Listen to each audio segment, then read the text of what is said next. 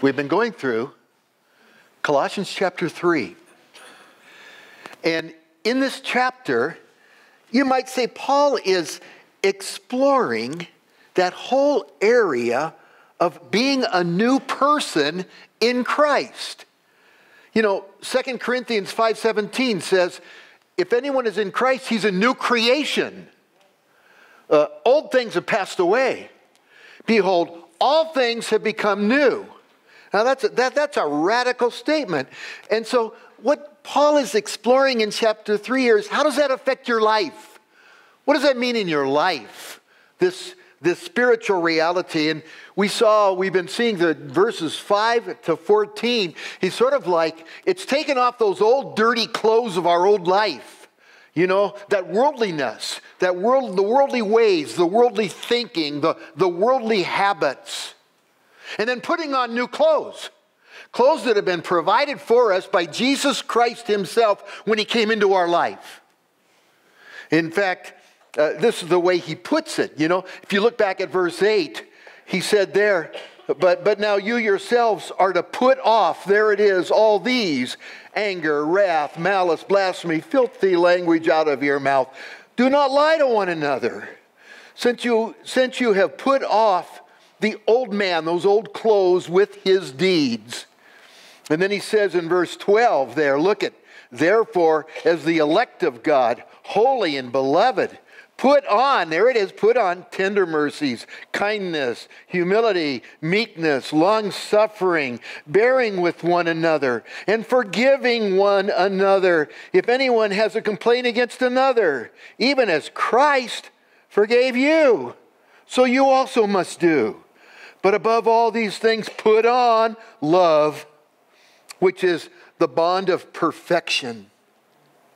And the cool thing about this is these are clothes in their fullness and meaning have been provided to us by Jesus Christ. When he came into our life, this is the spirit, this is the kind of life he has brought into us. And that's big. That's real big. Because he's not expecting you to go out there and do it all by yourself. He knows that old man just doesn't do these kind of things. And so he said, I've given you new clothes. I am with you. I will help you. It's kind of interesting that he knows the nature of the beast. And so when he says put on, that verb is in the present imperative. And the idea of that is keep putting on. Put them back on. Put them on. Get in the habit of wearing them. And it's like, this are the things that lead you into that new life that Jesus has for you. And when all is said and done, gang, that's the good life. That's the good life. You know, he says in Romans 12 verse 2, he says, not being conformed to this world. That's taking off the old dirty clothes.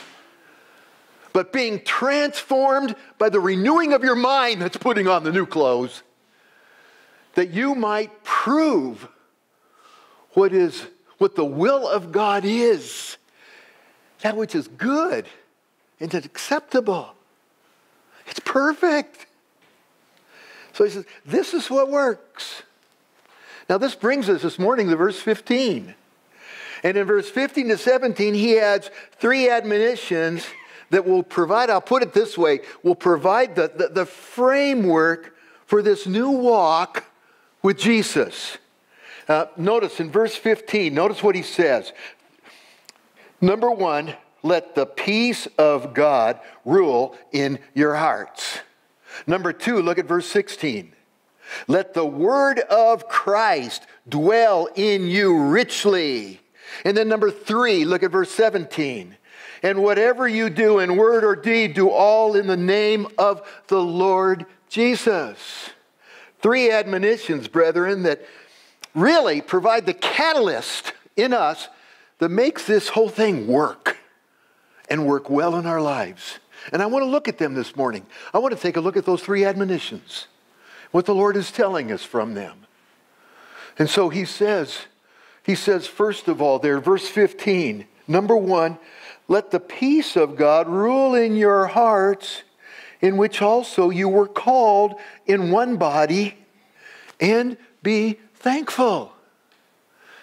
And so number 1 is be ruled by His peace. When you receive Jesus into your heart, and I trust you have, you've received His forgiveness for all of your sins. And you, because of Him, now stand justified before God. I love that word, justified. Just as if I'd never sinned. And that's the way you stand before God now. Through Jesus Christ. Simply receiving Him and receiving His forgiveness. That's like He says in Romans chapter 5, verse 1, therefore, having been justified by faith in Jesus, we have peace with God through our Lord Jesus Christ. That brings you to a place where you finally are at peace with God. You have peace with God. Oh, how wonderful that is. Peace with God. No more animosity between you and God. All that is erased. I like the way he puts it in Romans 8:1. Therefore, there is now no condemnation to those who are in Christ Jesus. As a believer, if you're feeling condemned, that's not the Lord.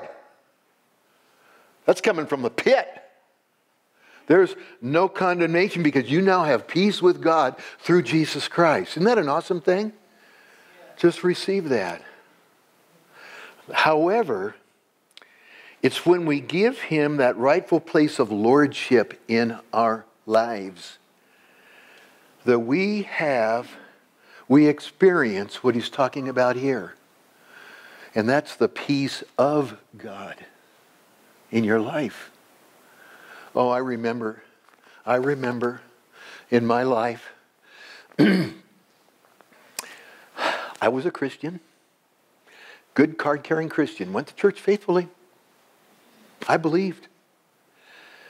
But I got this job down in Southern California in the aircraft industry when just before Joyce and I were married and just right after we were married, just right in that little period of my life. And I was a purchasing agent in an aircraft company down there. And the bottom fell out of the aircraft industry. It was going through a real hard time. And I was a purchasing agent amongst three of us in the office there, in this office. And boy, we were put under the pressure. And it was miserable going to work. I mean, just the pressure I felt. Vice presidents of the company would come in and hammer on my desk, say, "We need this part. We needed it yesterday." And one thing I noticed was the guys I worked with, they weren't believers. I was. They weren't. But I was no different. The stress was killing me just like it was killing them. I was agonizing under it just like they were agonizing under it. It brought me to my knees before the Lord. I said, "Lord, either this is a joke or I'm missing something here." It led me to understand. I'm going to share my testimony with the men on February's breakfast. I'm going to share my testimony. But it brought me to that place where I realized the problem's here. And I, through a series of events, was brought to that place where I just utterly, totally surrendered my life to His Lordship, asking the Holy Spirit to take over. I give it all. And you know what? That was the turning point in my life. I went back to that place, and the next few months that I worked there, I just had peace. I was filled with peace. Chaos was going on around me, and I had it really showed me, one of the secretaries in our office came up to me sometime later and said, "Brian, I don't get it. There's such chaos in this office, and you always go around so calm." Jesus. You know, Jesus said it, didn't He? He told his disciples in John 14:27, peace I leave with you. My peace I give to you. Not as the world gives do I give to you. Let not your heart be troubled, neither let it be afraid. In that same actual context, in chapter 16, verse 33, he said, these things I have spoken to you, that in me you may have peace. In the world you will have tribulation, but be of good cheer. I have overcome the world. And all I can say is that surrender to his lordship that was at the gut level, and it was meaningful, and it had no holds attached or anything. It was an utter surrender, and inviting the Holy Spirit to be in charge of my life. I believe that was the day I received the baptism of the Holy Spirit. And there was a peace that I had not experienced before. Now, Jesus, what he has said here is a peace that's really there. And it's from him. And gang, it's for us. It's for us, clearly. And you could ask yourself, well, how do you apply that in, you might say, those specific circumstances of life? Those things that come along and you come crashing in the back door to just rob you of peace. You know, how does this apply to that? I think the Lord's given us the answer. You know, Philippians chapter 4, verse 6 and 7, you know it, many of you. Be anxious for nothing.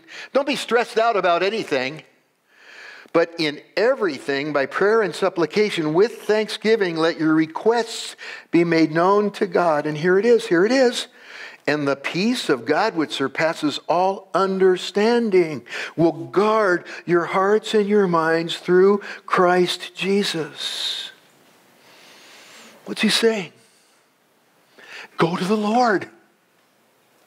Make your request before him. Here it is. Don't miss this part. And leave it in his loving and faithful hands.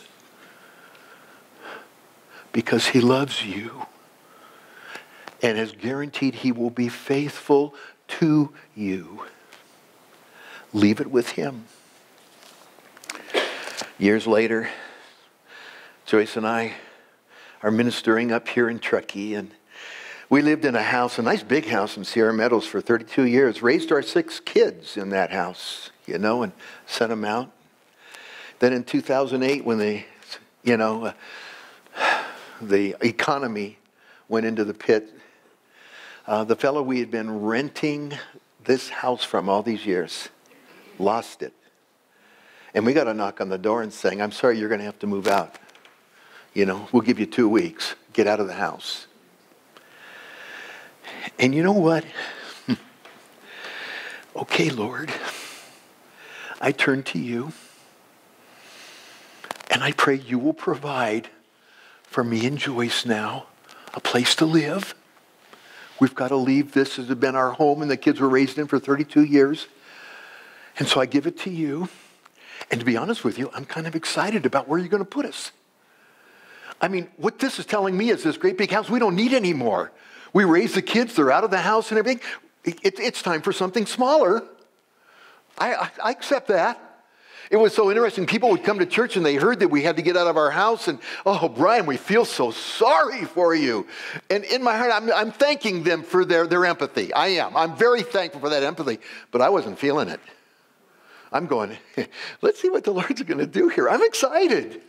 Now, here's the thing. I gave it to him, and I didn't care where that was going to be. I had no requirements. I'm giving it to you, Lord. I'm handing it over to you, and I'm going to let you have it. And I know you're faithful, and I know you're loving, and I know you're wise. So wherever it is, wherever that turns out to be, Lord, I receive it as from you. This is what you have for me. Am I going to complain about what the Lord has for me? No, I am not. I'm going to be thankful for it. And all I can say is, the Lord has been faithful, brethren. Here's the point, though. Here's the point of Philippians 4, 6, and 7. It's like turn to the Lord and give it over to Him completely and trust Him with it. He's your heavenly Father. And then go ahead and be excited about what He's going to do with it. What He's going to handle it. Brethren, that is how you experience. And the peace of God, which surpasses understanding, will guard your hearts and your minds in Christ Jesus, our Lord. If you've sat there and wrestled with that verse, Lord, I'm beseeching you, and I'm doing everything here, but I'm not experiencing that peace, Lord. You haven't really surrendered it to Him and trusted Him with it. I feel like it's yours, but I'm really nervous about this.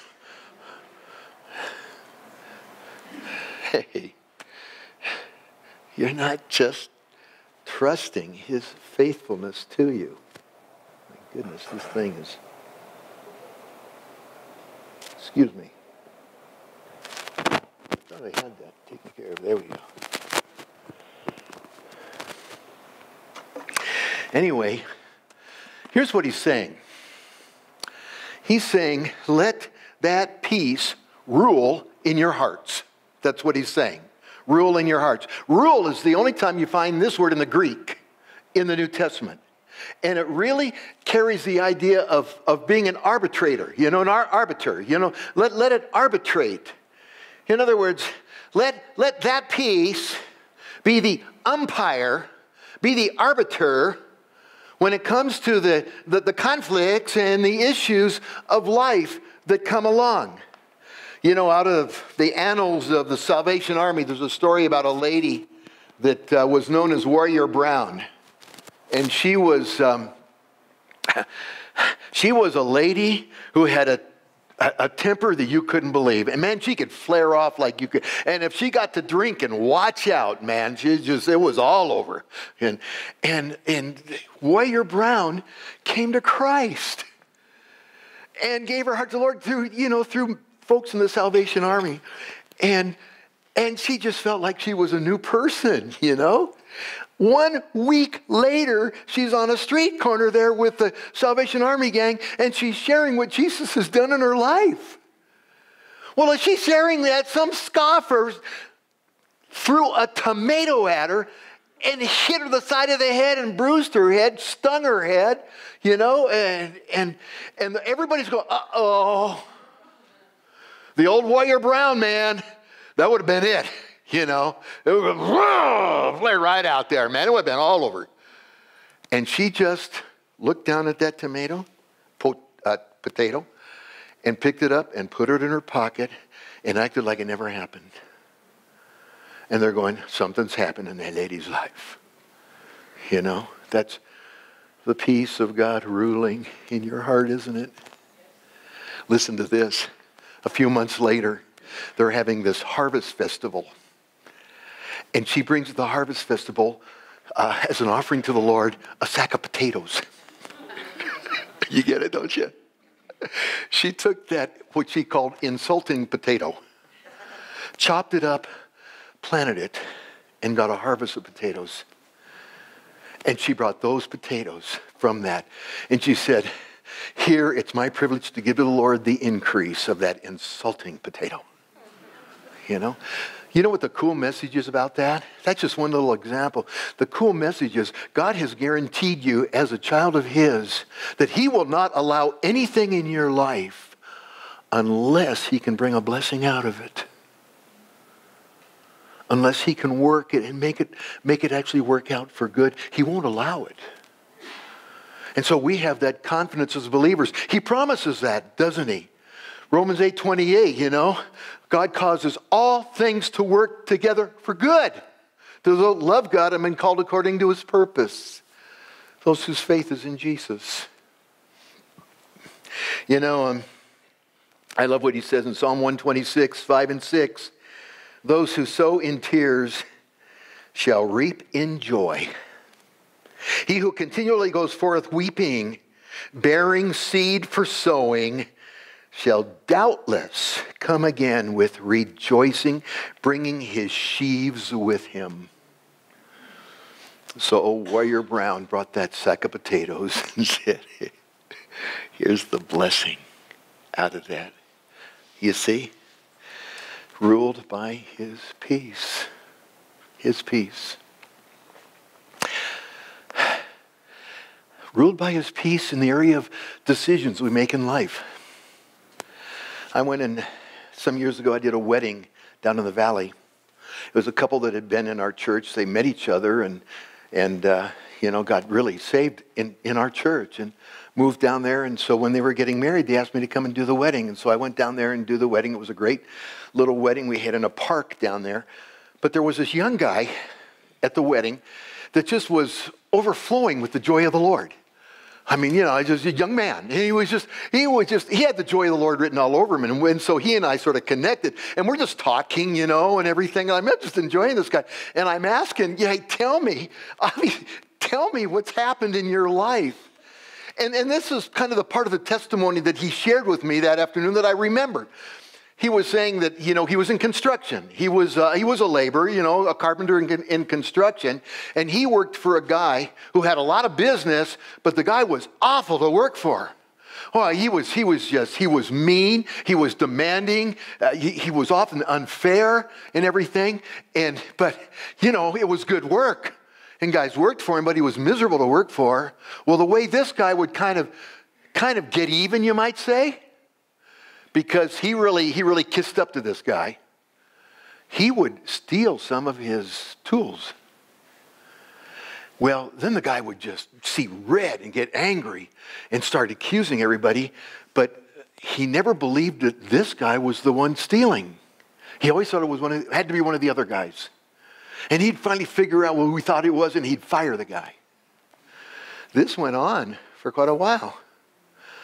He was getting quite a store of really good tools. And then he gave his life to Jesus. And Jesus is now the Lord of his life. And he realizes, I've got to take these tools back and confess and give them back. He knew in his heart that's what he had to do. Hard to do it. Didn't know what was going to happen. He took those tools. It was the Monday after the weekend he received Christ. And he took them back in his pickup truck. He went up to this boss. And he'd worked for him for quite a while. And he confessed, I've been the one who's been taking those tools, and I've got them here, and I'm returning them because, I've received Christ now as my Lord and Savior. And I sincerely apologize. And I'm returning the tools to you. The boss flipped out in anger, fired him on the spot, and off he went. You know what he said? His heart was filled with peace. It was a hard decision, but it was the right decision. And he had peace. I had this wonderful peace and an inner joy in the Lord. And wouldn't you know, the Lord provided even a better job. You see, let the peace of God rule in your heart. It'll help you make the right decisions in life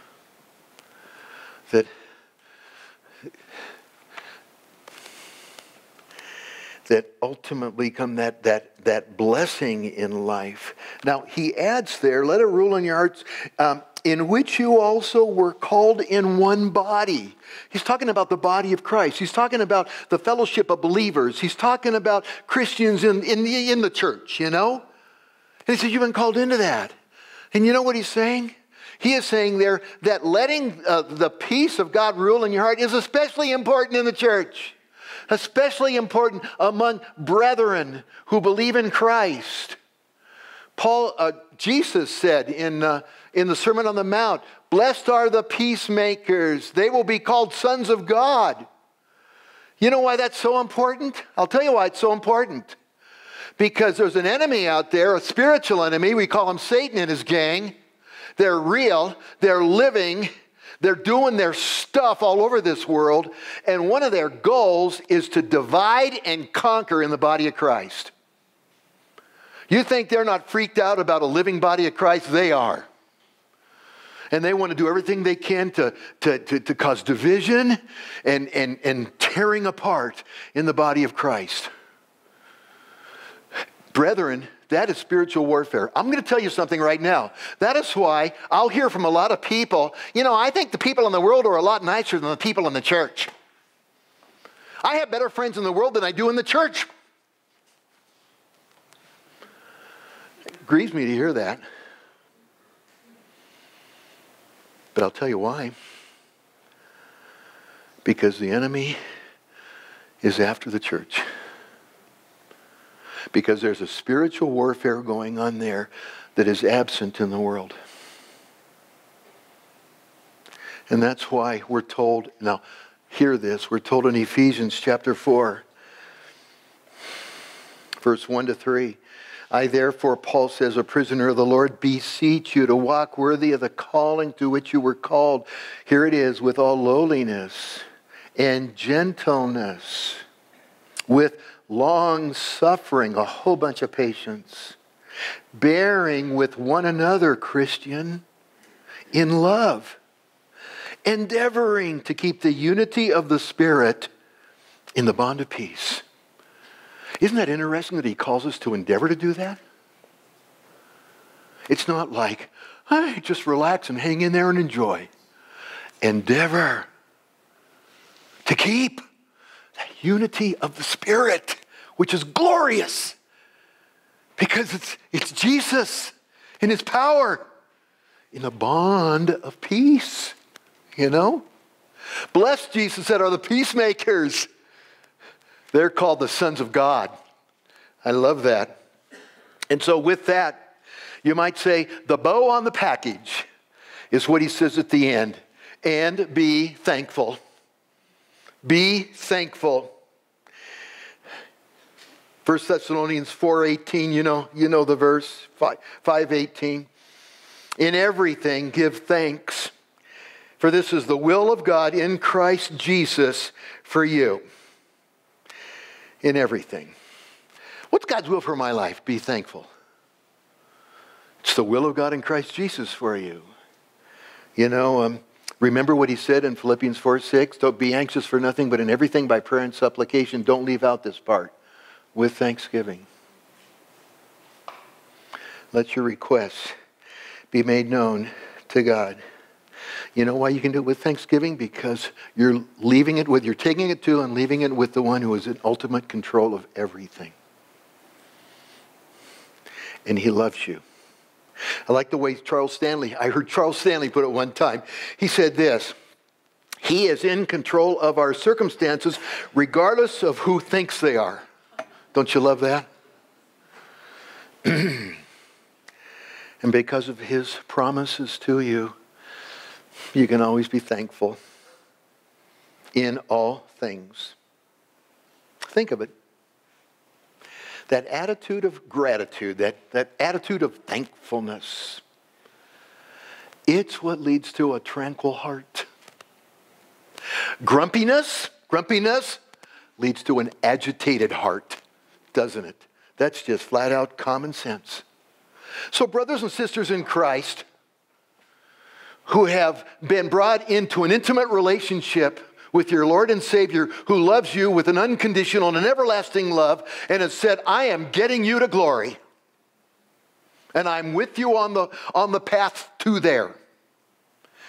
Brethren, let the peace of God rule in your hearts, to which also you were called in one body, and be thankful. And so then the second thing, that's the first thing, let the peace of God rule in your heart. The second thing is verse 16. Let the word of Christ dwell in you richly in all wisdom, teaching and admonishing one another in psalms and hymns, in spiritual songs, singing with grace in your hearts to the Lord. Be filled with his word, the word of Christ. Brethren, this is the word of Christ. Here it is. This book is about Christ. From Genesis to Revelation, it's about Christ. It is of Christ. The word of Christ. And his admonition there is, let it dwell in you richly in all wisdom. And you sit there and go, how do I do that? How do we do that? Get ready. This is a tough one. It starts with, listen, it starts with, here it is, don't miss it. It starts with reading it. Okay? That's where it begins. It's a living word. Read it. I know there's a lot of people out there, I've tried that, and I've got to be honest with you, I just don't get much out of it, and it actually causes more questions than it does answers to me. Brethren, number one, it's not hard to understand. It really isn't. It's pretty straightforward. I like what I heard Mark Twain said. He was your resident agnostic. He never believed, as far as we know. He made this statement. Most people are bothered by those passages of Scripture which they cannot understand. But for me, I have always noticed that the passages in Scripture which trouble me the most are those which I do understand.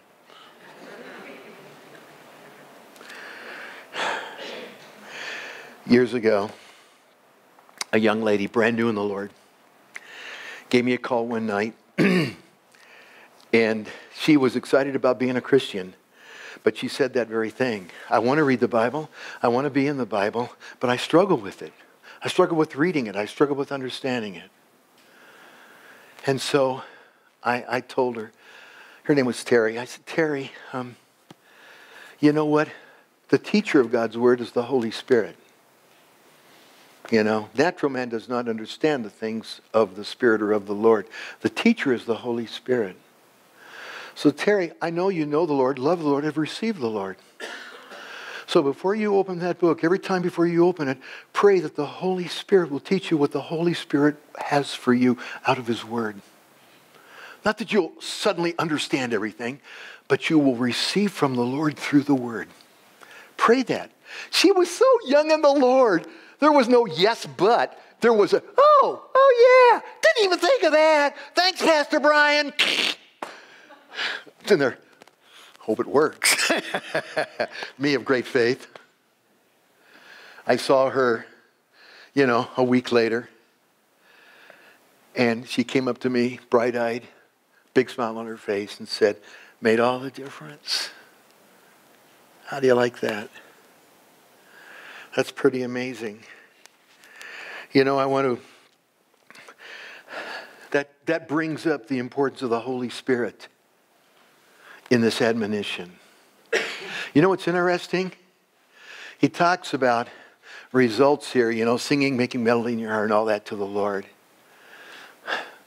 In Ephesians chapter 5, verse 18, when he says, be filled with the Spirit, he describes the same kind of results. In verse 19, right after verse 18, be filled with the Spirit, speaking to one another in psalms and hymns and spiritual songs, singing and making melody in your heart to the Lord. Does that sound familiar? There it is. It's a role of being filled with the Spirit. It's interesting that when he gets into the armor of God, against the attacks of the enemy, in chapter 6 of Ephesians, he says, taking up the sword of the Spirit. That's the Holy Spirit and His power in there. Taking the sword, which is the Word of God, doesn't he? What a clear connection. So, again, it reminds me of that testimony I've alluded to in my own life here. At the same time that I felt I saw a transformation in my own life. You know what else was transformed that was really interesting? And the only thing I can attribute it to is the power of the Holy Spirit. Before this, being the Christian that I was, I knew I should read the Bible. I knew I should be in it kind of on a regular basis. I wasn't doing very well at it. You know, I would be sitting on, there in my room and everything, and maybe days later, I should spend some time in the Word, and I'd read a little bit, But it wasn't easy for me, and I wasn't doing very good at it. And then when I came to that point of letting the Holy Spirit have that place of total command and control of my life, as much as I've failed in many ways since then, but He's always in my heart had that place. One of the most amazing results of that was, before I had trouble reading the Word, afterward I couldn't put it down. I kid you not. Couldn't put it down. Soaking it up. His Word. Brethren, there's a real and a serious connection there. When he talks about letting it dwell, letting the Word of Christ dwell in your hearts richly. Brethren, that richly is when you come to His Word yielded to the Holy Spirit. Oh, give the Holy Spirit that opportunity in your life on a regular basis. Yielded to the Holy Spirit. Read the Word. Meditate on those passages. Commit passages to memory. But then, brethren, take it to heart. Receive it. And where applicable, apply it in your life. That, brethren, there's wisdom there. It's wisdom. Dwell in your heart richly in all wisdom. So you know what it comes down to, bottom line here? The bottom line in life choices and decisions is not, the bottom line is not, I have a peace about this. That's not the bottom line. How many times I've heard young Christians say, we've decided to live together before we get married and we both have a peace about it. That's not the bottom line. The bottom line is the Word of God. The clear, objective Word of God is the bottom line. If you're going on the basis, well, this is what I feel good about. This is what I have a peace about. And so this is what I'm going to do now. You're cruising for a bruising. It doesn't work that way. It reminds me, some of you will remember this story. It reminds me of when I was engaged to Joyce. And we were going to be getting married in just a few months. And I went out and I bought a new car. It wasn't new. It was a used car. I mean, we got married in February of 70. And in that fall, I purchased a 66 Pontiac Tempest. Ooh, nice car. I called this my honeymoon car. That's my honeymoon car. And I started preparing, saving up. I wasn't making very much money, about $3 an hour. But I was saving up so we could have a nice little honeymoon. Not an extravagant honeymoon, but just a nice little honeymoon. And I'm crunching the numbers, right? I'm crunching the numbers seriously. How am I going to do this? How am I going to afford a nice little honeymoon, and everything? And I had it all figured out. I think it was about 3 months. Might have been 4, but I think it was 3. If I didn't tithe for 3 months, I would have enough extra money to be able to have that nice honeymoon. I want you to know I even prayed about it. I gave it to the Lord. I said, Lord, I'm sure you understand. I'm sure, I just feel that I have your blessing on this decision. It's just for 3 months, Lord. We were down halfway through that period. A friend of mine came knocking at my front door. I was still living with my folks at the time. I said, Brian, let's go down and park and play Frisbee. I said, okay, let's go. So I ran out there. He had parked right behind my honeymoon car, which was parked on the side of the road. We jumped in the car. He backed up to go around my honeymoon car, and then we heard these squealing brakes. on the road over here. And here came this car out of control across the road, and I saw it in slow motion. Smash into the back end of my beautiful little honeymoon car. I went there. Sweet folks, they were foreigners. New in the country, but sweet folks. They didn't have any insurance. So I had to get my honeymoon car fixed. Here's the crux of the story. The deductible was exactly the amount I was saving by not tithing. Isn't that interesting? And we still had a nice little honeymoon. You know, brethren, here's the truth. The bottom line is let your life be guided and governed by the clear teaching of the Word of God. You know, it's the way of life. It's the truth.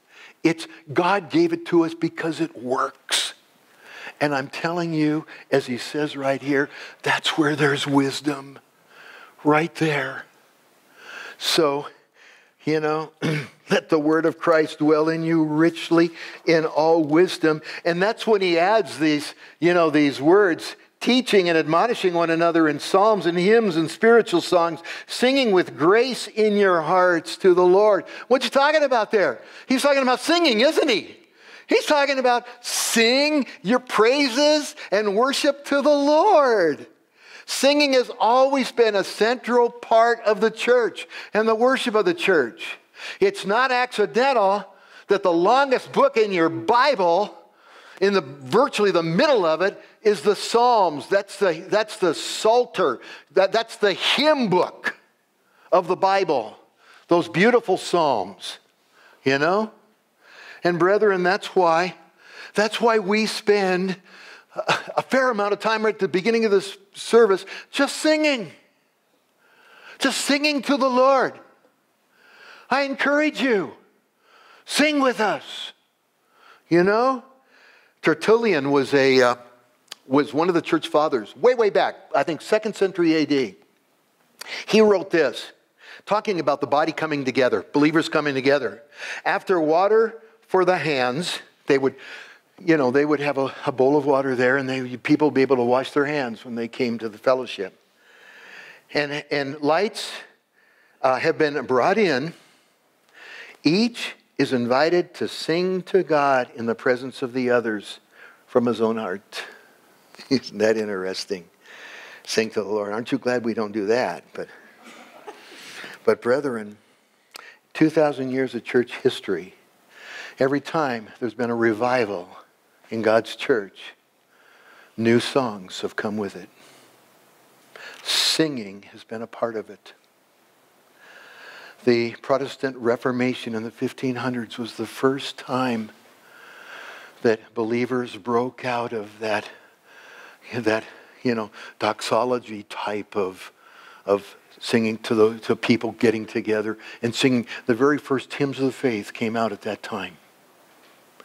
In some of the hymnals that are still used to this day, you'll find some written by Martin Luther. And then there was the Great Awakening, wasn't there?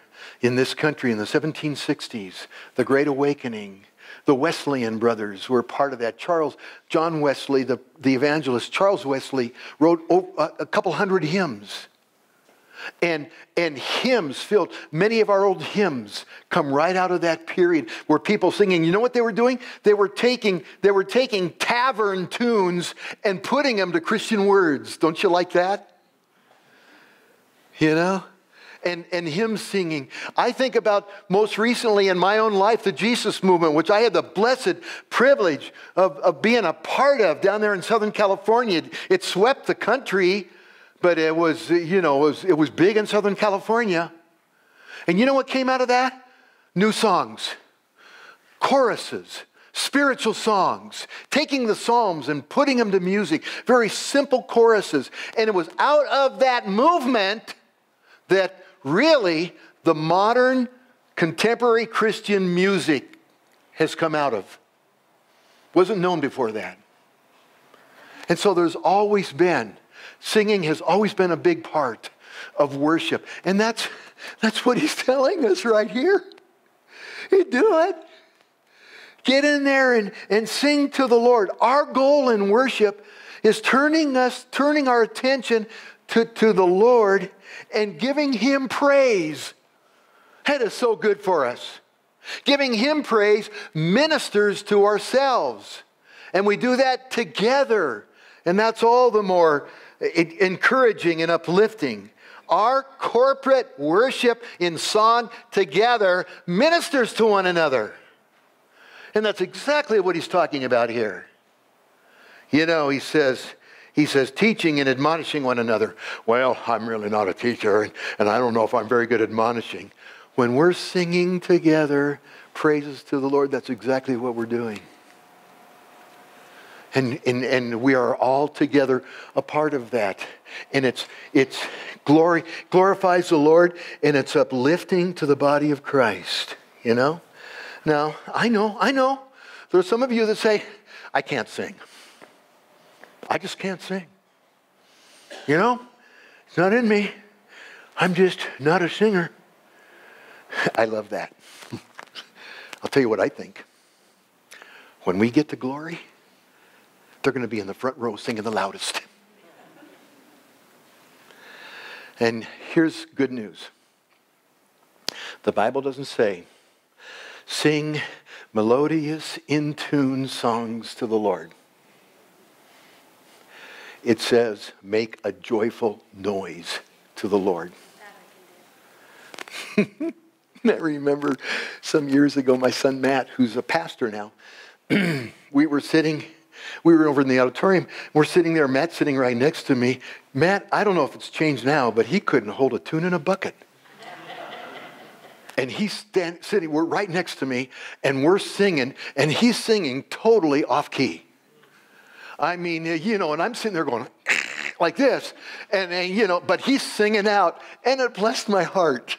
It blessed my heart to see this boy just singing out off tune to the Lord. He was making a joyful noise unto the Lord. So, brethren, look what he says here.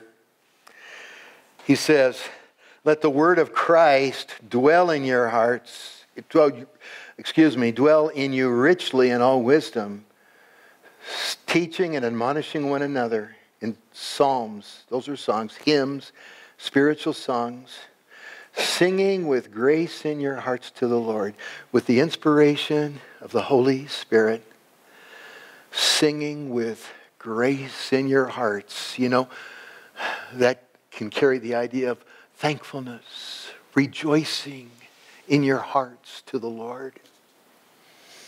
So, brethren, the word of Christ dwelling in you richly in all wisdom. And then thirdly, finally, here's the third thing. You've got the buttress to that walk with Jesus in those new clothes, is being ruled by His peace, number one, and number two, being filled with His word. And then number 3, verse 17. I love this verse. Whatever you do in word or deed, do all in the name of the Lord Jesus, giving thanks to God the Father through Him. Do everything. Let everything be done in His name. Whatever it is. Let it be done in His name. What does that mean? What's he talking about? It's always being conscious of what you're really here for. Whatever you're doing, wherever you are, whatever you're talking about, let it ultimately be for His glory. You know, he says, do it in His name. Dedicate it to Him. Just dedicate whatever it is. Dedicate it to Him. You know, I think that spirit right there can make the most boring, mundane, irksome, miserable task enjoyable. You know what it's like? You know that word right there, you know what it's like? It's like doing it as if Jesus Christ Himself asked you to do that for him. This, Lord? Yeah. That. Story about a farmer's wife. Had sons, work crew. Those men were out in the fields all day long. And her job, she would fix 3 hearty meals a day for them. Right there in the kitchen. They would come in and she would have just a nice hearty meal ready for them. She had a plaque up in her kitchen. And it said this: divine services conducted 3 times a day. Amen. It's doing it in his name, isn't it? In that spirit, God gives it meaning. He gives it eternal significance. He does, whatever it is. Remember the story about Mary in her jar of perfume that was extremely costly?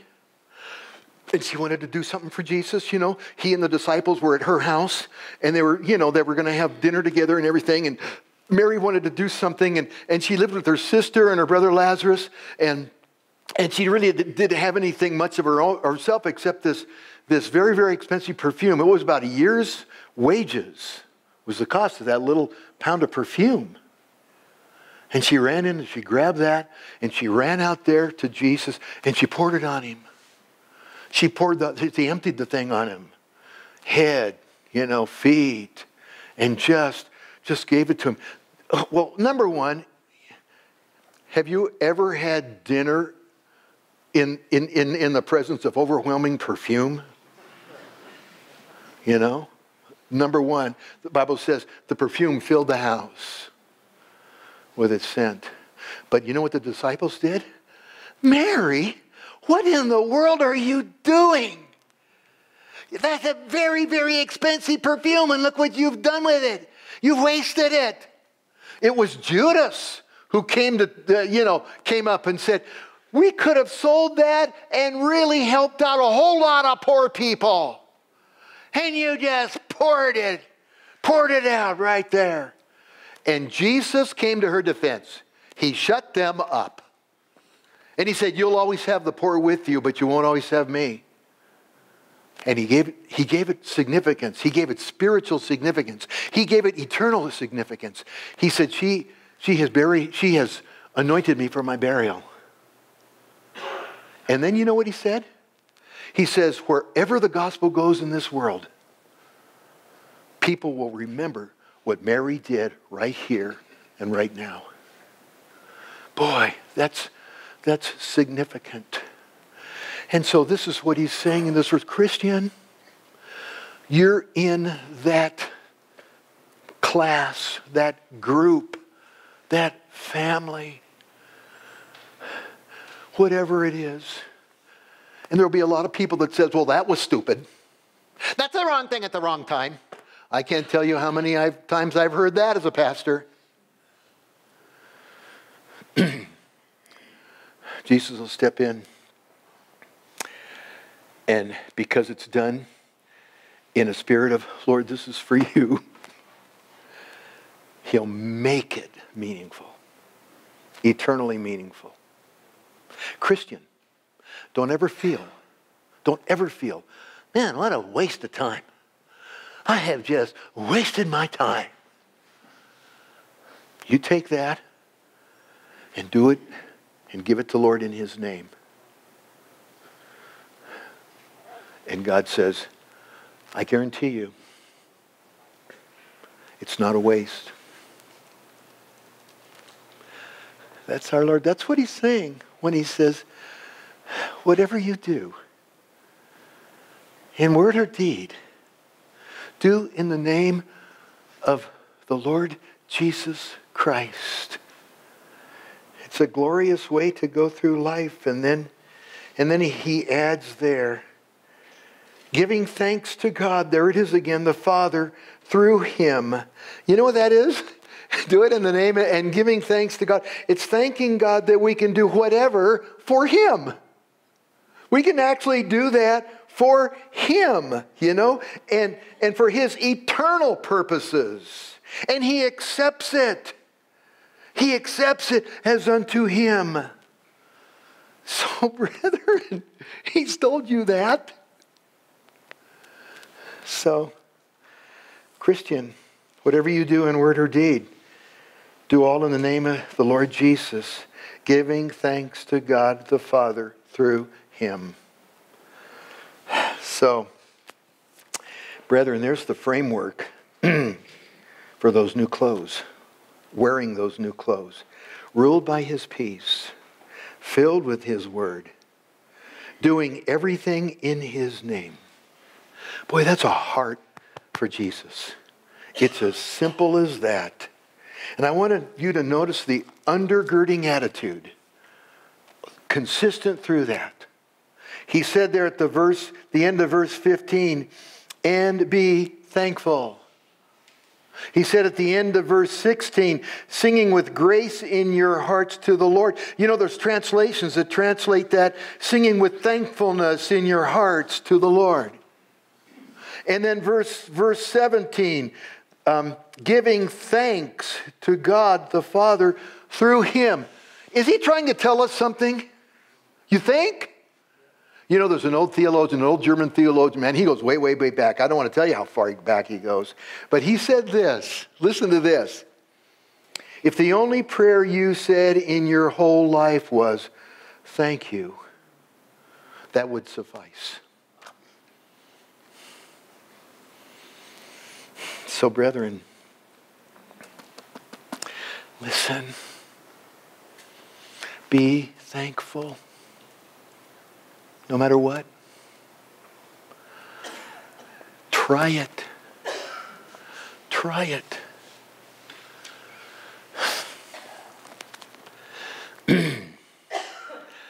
So with that, you've been told about your new clothes. You've been told, you might say, the framework for those new clothes. This is how it works.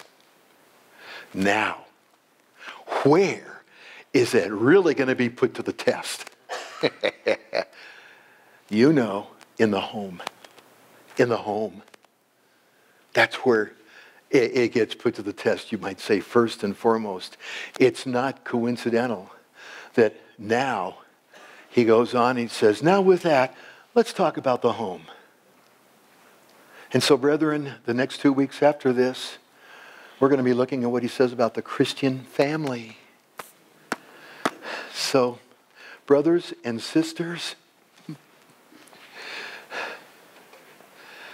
rejoice.